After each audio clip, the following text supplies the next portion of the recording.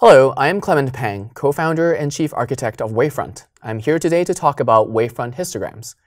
Now, you might be familiar with Wavefront, and it is a SaaS service that allows you to send time series data into the cloud, allowing you to do visualizations, to do alerting, and also just to have a place to store all of your time series data. What you may not know is that Wavefront also has a way to collect histograms.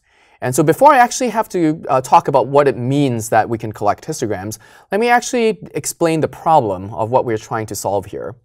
So imagine you have requests in this particular example here, and the requests are of different sizes, request and response sizes, and it could have different latencies. In a traditional system, you may be counting the number of requests. So in this particular example, at the end of time, you would have 6 requests. Or you may use something like Dropwizard Metrics or even Prometheus, and it would give you bucketed latencies. What that means is that it would take these time intervals, for example, in milliseconds, and it would bucket them into exponentially larger buckets. So you would have latencies from perhaps 1 to 2 milliseconds, 2 to 4, 4 to 8, 8 to 16. Now that allows you to emit them still as metrics, but at Wavefront we decided to take a different approach. And it stems from a couple of reasons why we decided to do that. One of the reasons is if you actually do bucketing, it is actually quite lossy, especially if the data itself doesn't fit into the bucketing scheme that you've designed.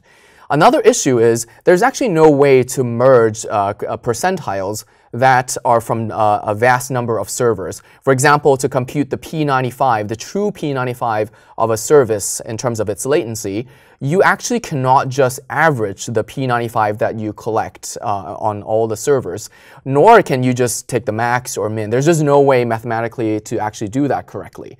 And hence, we decided to devise a solution to this problem.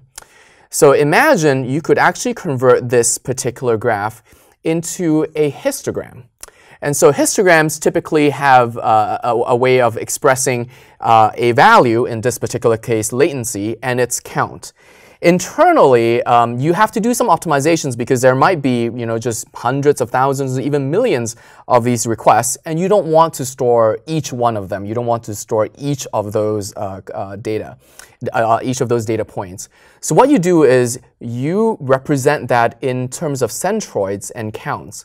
What that means is it is an approximation of that data. I need to probably draw some dots there.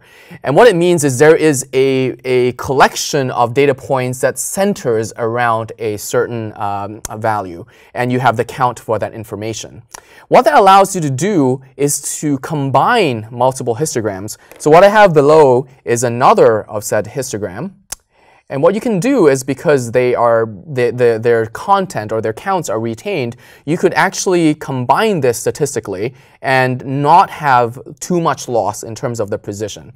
We've chosen tdigest as the internal algorithm for collapsing histograms, and what that allows you to do is to have accurate outliers and controlled errors in the middle of your percentile distribution. So saying all of that doesn't really explain how Wavefront comes into this picture. And what Wavefront allows you to do is to store these histograms. So each one of this is an example of a histogram, and you could store millions of these histograms into Wavefront. So the first concept I have to explain is the concept of time bucketing. So what happens to histograms is that you would divide your request into bins. And these bins are bins of time. So we have support for minutes, we have support for hours, and we have support for days. So what that means is you could actually send a single histogram for that minute, or you could send a histogram and designate that for the hour. We have a way in the Wavefront proxy, and that's a piece of software that is open source, that automatically computes this bucketing for you if you don't have a way to compute that in your own code. If you happen to be using Java, you happen to be using C++ or Python, there are ways to actually compute tdigest on the process itself. But if you don't happen to have that, or perhaps you're coming in from logs, for instance, you could actually just send each one of these samples to the proxy, and the proxy will figure out which bin it should belong to, and add that to that latency histogram. So again, imagine these are latencies and counts, and each hour and each minute bucket, we would have one of these histograms. Now, the proxy processes that data, stores it locally because there is some local aggregation that happens, and periodically flush that into Wavefront. Now in Wavefront, what that allows you to do is to actually combine these histograms using our time series language. You might have played with Wavefront a little bit, and what it allows you to do is to very quickly, using our query language, question the monitoring data that you have and produce insights out of it. So some of the functions that we have for supporting histograms is to compute the percentiles. So you could actually ask for this particular histogram metric that you have, what is its latency at the 95th percentile for a particular minute bin, particular hour bin, or a particular day bin. What else you could do is you could actually combine these histograms together. So instead of having to manage or pre-compute all of these percentiles, you could actually send the raw histograms to Wavefront, and we could combine them on the fly on the server. And I explained that problem with histograms or computing percentiles originally with combining and computing the proper P95. And here is where Wavefront really shines. You could actually send your latency histograms for each of your services into the proxy, and you have, again, these latency histograms, and you have them persisted in Wavefront. Now at runtime, Wavefront can collect all of these histograms together and produce a composite of these histograms. So in this particular example, I'm just going to just kind of approximate that results. This would be the example of combining these two histograms, into one histogram, and allows you to query what is my P95 latency in terms of this combined histogram. Now this is all done dynamically. There is actually nothing that is persisted. All of that is computed in the system at runtime.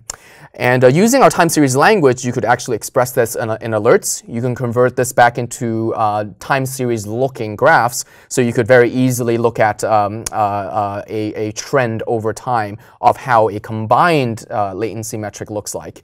And we are coming very soon with a visualization that allows you to look at histograms in the form of a heat map, which allows you to very quickly visualize hotspots and to look at, is there a particular distribution, bimodal or trimodal distribution of your latencies, and you could drill down and explore why that is happening in your application. So as I said before, we have integrations with Dropwizard.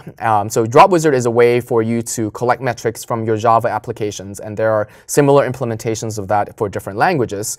And you could use that to gather histograms, and it would be in the form of Wavefront histograms, and you could send that to Wavefront. Alternatively, you could send individual samples into the proxy, and you could get histograms into Wavefront that way. Hope that makes sense. Hope to see you next time. Thank you.